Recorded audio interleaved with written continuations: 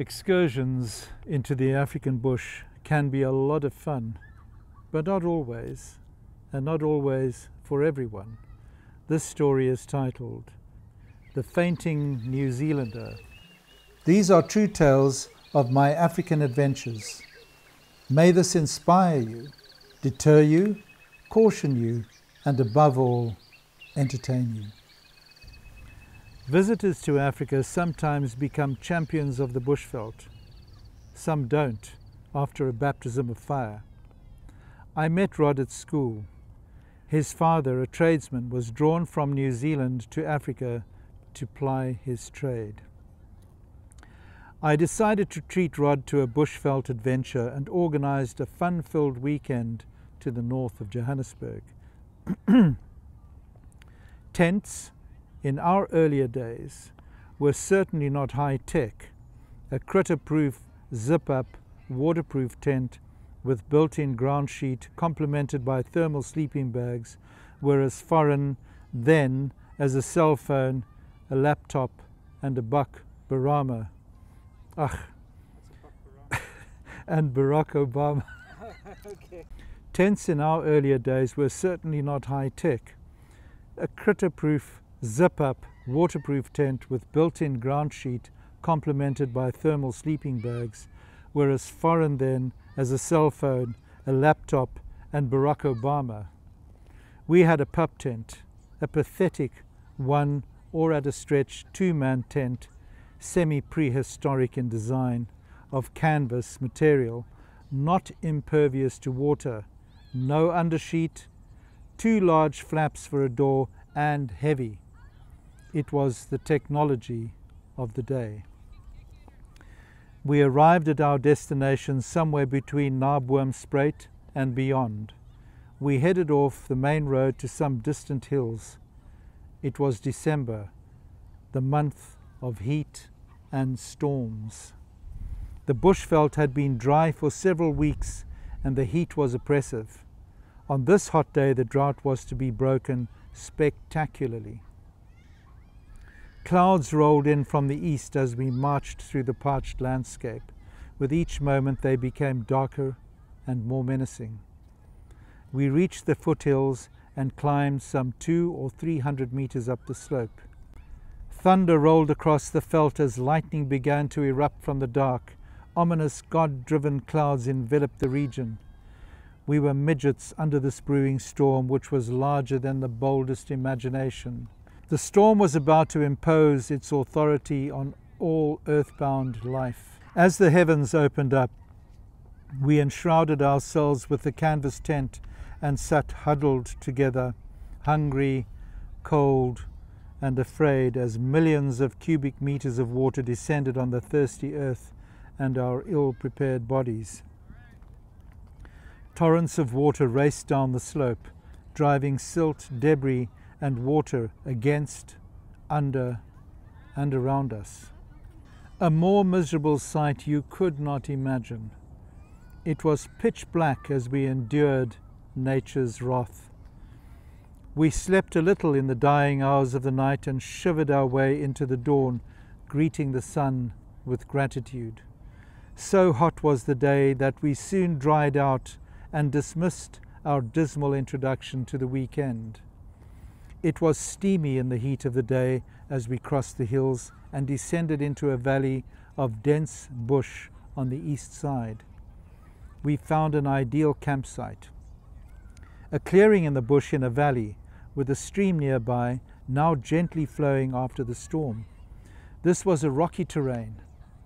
Huge boulders, rocks, stones all around us, the location remote. We pitched our primitive tent and explored. Sometime before dusk we made a fire. A simple meal was cooked in our camping pots and we chatted happily and fulfilled. At this time, close to nightfall, the earth began to vibrate with life. We weren't quite prepared for the events that followed. A new storm was brewing, not a rainstorm, but a storm of nocturnal creatures impatient for the night, a dry period in the bushveld causes a retreat, when the spell is broken by a deluge of rain, every nocturnal creature emerges, rejoicing to drink, to feast, and pursue primal urges, with no regard for unwitting visitors. Having consumed our basic meal, we lit a candle in the tent at dusk and prepared our blankets to sleep out the night. Sleep? What sleep? As darkness fell, the first of our visitors appeared. I heard a scuttling sound and a massive scorpion moved into the tent. Rod was not amused. I used our wooden tent-peg mallet to persuade our visitor to scuttle outside. Then a centipede, a purple, black, 10 or 12 centimeter creature with huge pincers and venom glands, moved through the tent at some speed. I have never been fond of centipedes, especially when looking at their toxic biting apparatus, when camping in the bush, especially when sleeping on the ground. Next, a pitter-patter of multiple feet on the canvas tent, a silhouette of a baboon spider, the South African version of a tarantula. Then more sounds on the tent and more hairy silhouettes, a baboon spider, another baboon spider, hunting spiders, a couple of centipedes, other insects, beautifully displayed as in the window of a horror toy shop, lit by the candle shining through the white canvas tent. Then more scorpions in the tent. I don't mean 2 or 3, but 8 or 10. Then more baboon spiders, 1, 2, 3. Then more hunting spiders. Then other insects. We paid no attention to the masses of other insects, but focused on the nightmarish ones. We were in a mad entomologist's bush lab. The spiders, scorpions, and centipedes were feasting. The candle-illumined tent had drawn a zillion insects, and these predators were after them.